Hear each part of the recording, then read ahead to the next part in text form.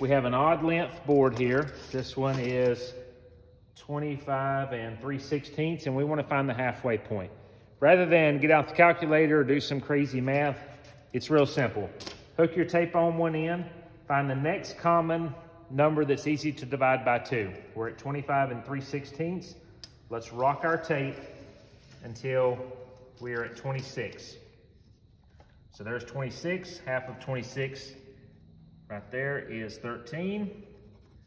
So then we have 12 and 5/8. And right here we have 12 and 5/8. So there you go. The fastest and easiest way to find the exact middle of an odd length.